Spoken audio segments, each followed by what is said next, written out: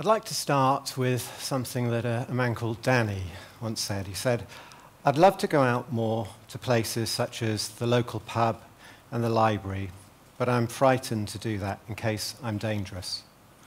I've never been dangerous, but you read about schizophrenics being dangerous all the time in the paper. So I thought that because I have schizophrenia, I'd be dangerous if I went out. And I don't remember exactly when I first read that, but I do remember that it had a profound effect on me. And it made me think about what it's like to have experiences when you have a diagnosis of schizophrenia, and how that affects people's beliefs, how it affects people's beliefs about the people that they know and trust, but now feel that they can't trust, people they don't know and feel that they can't trust, and how it affects some of the experiences that people have, such as hearing voices, perhaps a voice that's providing a commentary about what other people are doing, what other people are saying, what they're thinking, and what you should be doing. And it made me think about how Danny, perhaps trying to manage these confusing and distressing and disturbing feelings, didn't have the opportunity to make sense of those because of a conversation about those experiences around him. And instead, in the absence of those conversations, relied on the media. And he looked out to the media, to the press and other media, to make sense of these experiences. And that what he had reflected back to him was an image of dangerousness. And that he took that image of dangerousness and he applied that to himself, despite the fact that he'd not been dangerous himself before, that he reinterpreted himself.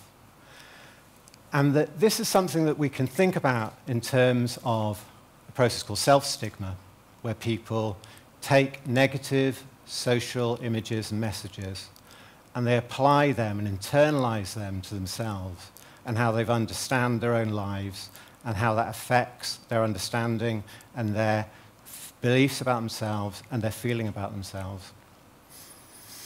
And this had, let's say, a profound effect on me and made me wonder about how accurate this was as an account of what the media and what the press were saying about mental health.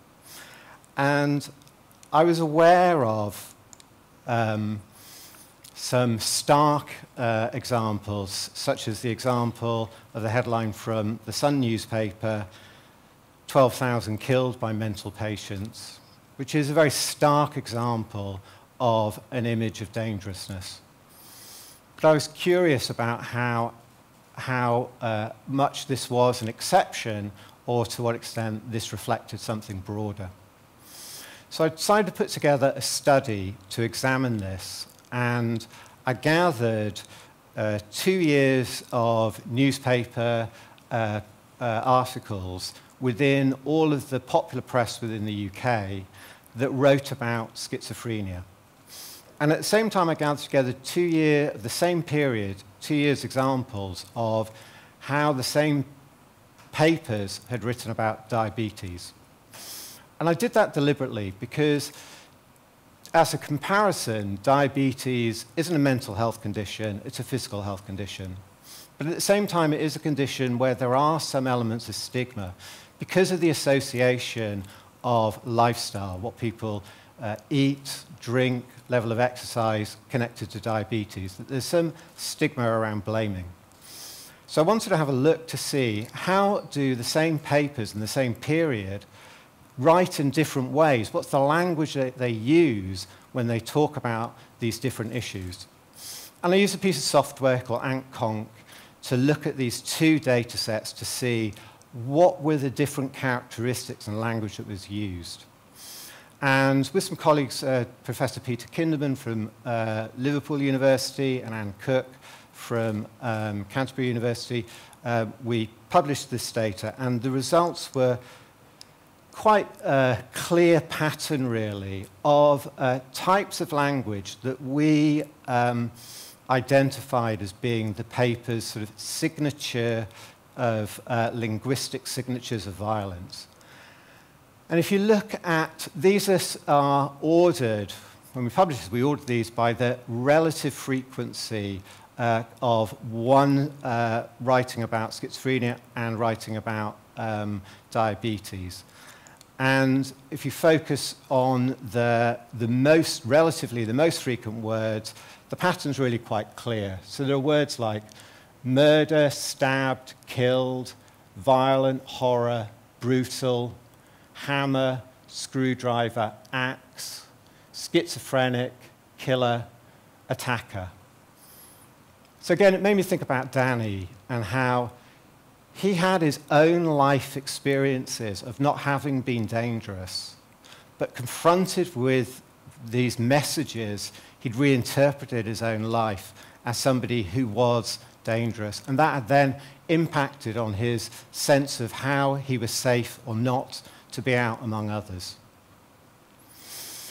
And that made me then curious about whether this was something specific to writing about schizophrenia. And before I became an academic, I'd worked in clinical practice for a decade, working with people with a diagnosis of personality disorder. And one of the striking things about people with a diagnosis of personality disorder is that there is a high proportion of people, perhaps 85%, who've experienced neglect and abuse in childhood.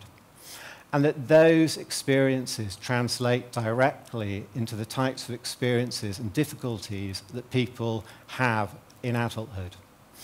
So that the lack of the experiences of neglect and abuse translate into a lack of trust in how they can assess whether other people are going to be benevolent and friendly, whether their intentions are ones of harm. Further, it's a lack of trust in their belief that they can make an assessment of the sort of person that they are, in quite a stark way, whether they are somebody who is good, whether they are somebody who is bad, and makes them vulnerable to accepting the definitions that other people around them make of them. So whether people around them say, you are creative, you are caring, or whether people around say, you are time-wasting or manipulative or dangerous, that people are vulnerable to accepting those definitions because of a lack of trust in their ability to make definitions for themselves. So I was curious about whether there was a similar pattern within the same papers about personality disorder. So I put together a study, a similar study, looking at the same popular press and how they'd written about personality disorder, and again comparing that to how they'd written about diabetes, and looking at that over a 10-year period from 2008 to 2017. And I published that with a colleague, Professor Andy Lovell. And the results are strikingly similar. So again, some of the key linguistic characteristics that come up are words like murder, killing, killed, violence, violent, wicked, knife, crossbow, knives, killer, evil, killers, psycho. So again, the evidence was really quite clear that there's a strong pattern of the way in which this popular press were presenting images and messages around both schizophrenia and personality disorder that emphasized the images of dangerousness that resonated with this initial sort of stimuli of this man called Danny and his response. And I think it's worth taking a moment to remember that this isn't just about words, that actually this is about creating internal mental images as well. And it isn't just about our conscious life, but it's about how these strike at an unconscious level, how they create unconscious mental images, in this instance of violence, how it creates unconscious and conscious emotional responses that then inform both consciously and unconsciously the decisions and behavior that we have, some of which is quite automatic, some of which is quite subtle, but that this had a power, as I said, in this instance with Danny, that despite his own personal experiences, that he'd redefined himself. And I want to take a slightly different tack now, because it is kind of quite clear that I am selecting some particular examples within the media, and that this isn't the whole picture. That actually the picture is a much more of a mixed bag. And so, there have been lots of examples over the last few years of celebrities like Ruby Wax, Nicki Minaj, Dwayne Johnson, Stephen Fry, to name just a few, who have spoken about the significant challenges and difficulties that they've had with their own mental health and well-being. And I don't think it can be stressed too much how important that's been in changing a narrative within the press about mental health and increasing the acceptability of being able to speak about mental health and well-being. And that is so hugely important. But I do have 2 points.